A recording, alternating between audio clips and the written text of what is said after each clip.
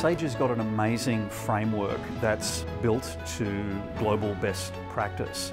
Having someone hold that up to you and say, are you really doing everything that you can to promote diversity? How do you really compare on the global stage? There's nothing like being confronting to a scientist because it makes us step up and want to do better. I think any sort of activity like this on a national scale that raises the profile of the issues that we're facing in STEM around the lack of participation of women, particularly in senior roles, is really critically important. We know the jobs are there. We know in the next 20, 30 years there will be a need for talented people with STEM skills, particularly women. We want a fully inclusive, diverse workplace.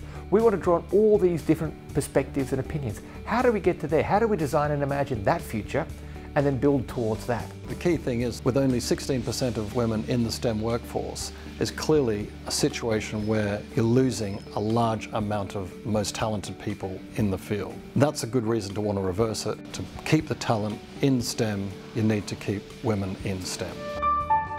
We need to ensure that right through the schooling system, both males and females are attracted and well equipped to engage in the STEM field. So there's issues that need to be addressed right across our schooling system. I think we do have to be very aware of the unconscious biases that affect women's ability to progress. We also need to change men's behaviour in relation to their own careers.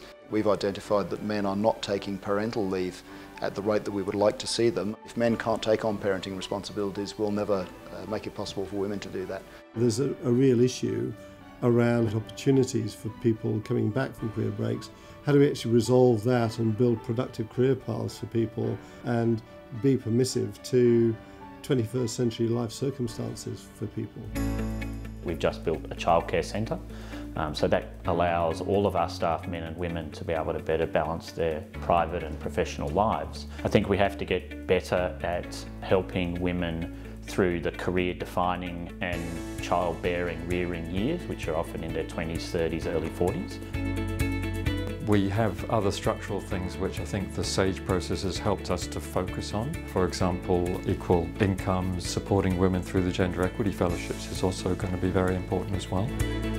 We've also been more attentive to career development for women and better mentorship programs to make sure that we can give young women in our organisation more support in finding their way through a complicated career maze.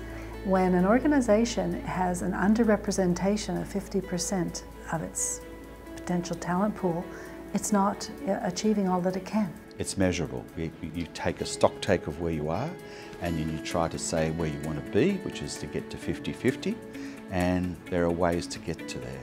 Then you document that in a public way, and it's a commitment to do that in a sense of trying to achieve that goal. Diverse teams are better equipped to collaborate, to approach problems from multiple angles and to find innovative ways forward. Prioritising gender equality is about recognising that equal opportunity actually enables everyone to thrive.